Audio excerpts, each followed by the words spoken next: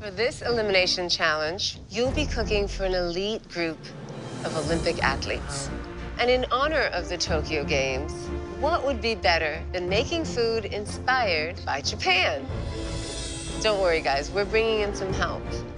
It's my extreme pleasure to introduce your guest judges, Niki Nakayama and Carole Iida-Nakayama. They are the chefs and co-owners of 2 Michelin-starred restaurant and Naka right here in Los Angeles. Chefs, to celebrate the Tokyo Games and Japanese tradition, each of you will be responsible for 1 dish in a 6-course progressive kaiseki meal. It is the most formal way of dining in Japanese cuisine. It's a celebration of nature. So it's about doing your best to protect the integrity of an ingredient and cooking with restraint. You look very uncomfortable and nervous right now. Even though you are competing as individuals, we really want this to be a progressive meal. Okay, Melissa? Because you won the Quickfire, you'll get first pick of the course you want to do. I'll do the mushimono. You'll also get to assign the rest of the courses to your fellow competitors. Oh, wow. What course would you like Gregory to do? I have a feeling he's interested in the shokuji. Yes. Got you. The dessert for you. Again. You want appetizer. You down for grill? Yeah, I'm down for grill. Okay. Malarkey owan soup course. Wonderful. Tomorrow, you'll have 2 hours to prep and cook before service begins at the iconic Los Angeles Memorial Coliseum. The winner of this challenge will receive a trip for 2 to see the Olympics in Tokyo. What? Keep in mind the right places to hold back and the right places to be bold. Good luck. Thank you, Melissa.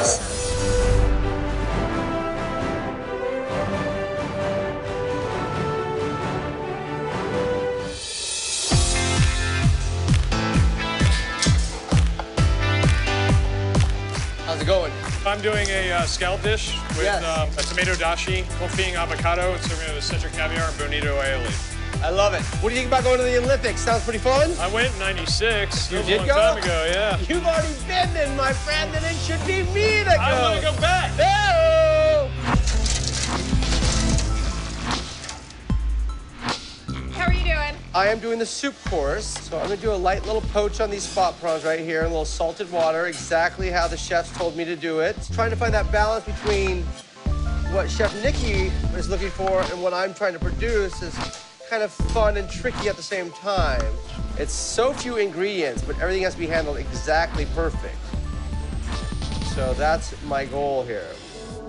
Melissa, how's it going? Hi, good. Yeah? I'm just getting my clam dashi stock going. That's gonna be used as the base of the chawanmushi. Have you ever been to Japan? No. Nah. It's amazing. You have to go. Will you try it? Can you crisp up the skin a little more? Is that possible? I start rendering out the fat on the flat top. I think this is going to work, but it takes quite some time.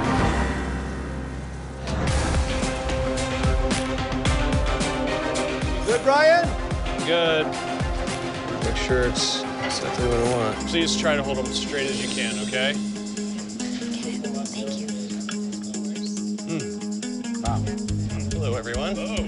Hi, Brian. And I did a scallop that's served with a confit of avocado, a tomato dashi, with citric caviar, and bonito aioli. Thank you. Absolutely. Thank you. It smells amazing.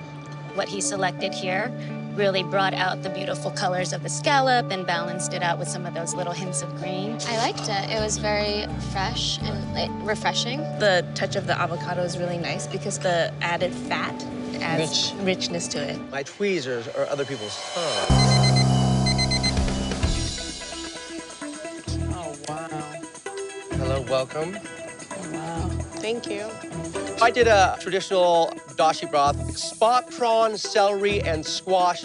I did the celeriac very kind of al dente because it has such a great fun texture and you really taste the celery root in there. Will you please kind of stir it together? It will actually just kind of cook right there in this wonderful dashi broth. Thanks, Chef. Appreciate it. Thank you so much. Thank you.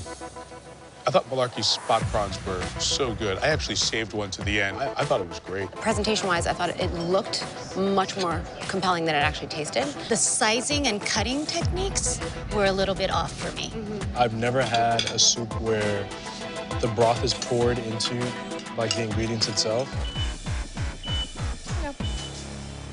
Thank you so much.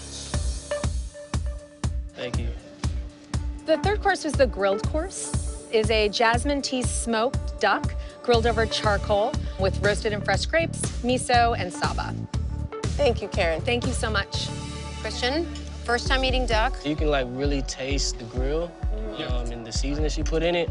It's just all right. I think the crispiness on the outside of the dish would have gave it a different texture. Just the one little extra that I would have liked. Kaiseki food is so precise, and when I'm looking at this duck here, how this side is that thin and that side is that thick, it's a mistake. There was a little bit too much richness and sweetness and not enough acid.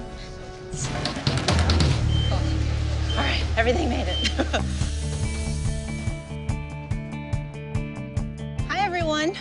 I made the fourth course. It's a Dungeness crab chawanmushi with clams, chanterelles, and Meyer lemon. Thank you so much, Melissa. Thank you. It's delicious. I love it. The crab blends, to me, really well. I thought it was really good, actually. And I'm not sure if this is meant to be a soup, but I really enjoyed it. It's eating like a soup because it didn't set as solidly. I think that I'm used to seeing chawanmushi. I agree. Wow. Thank you for joining us today. Thank you. For the rice course, I made some short grain rice and sable fish, a broth with mushrooms, lightly salted daikon. The cucumbers were just marinated miso, and the apples were mixed with a little bit of mirin and rice wine vinegar. Thank you. Thank you. Thank you. I thought the skin on the fish was actually very well cooked, and I was impressed by that. I loved the pickled bits on the side. I think that it was a nice balance to how I think soft everything was with the dish. I mean, I feel like it was kind of bland. Like it didn't have as much flavor as some of the other dishes. It was just missing a little flavor, but I loved the combination of everything. It's a very subtle dish. I actually think it's under-seasoned. From a technical standpoint, the clarity of that broth as it was being poured was very cloudy. Yeah. All right, guys.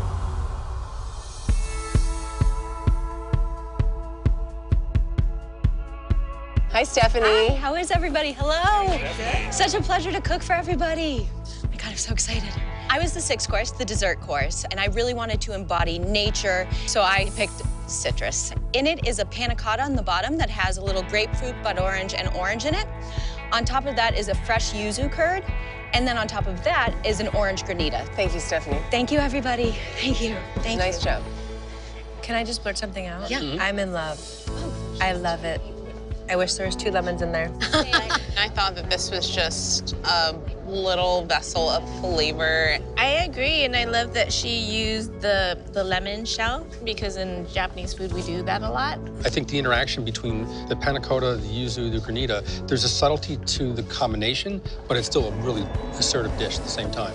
I think it's really successful. It's a beautiful meal. Tough decisions, huh? Tough It is a hard decision. Yeah, it is.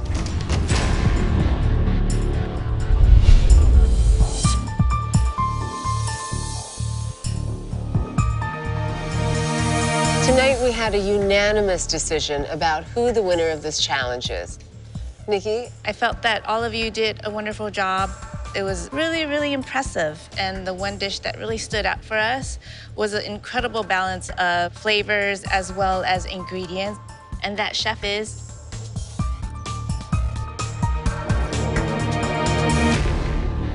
Stephanie.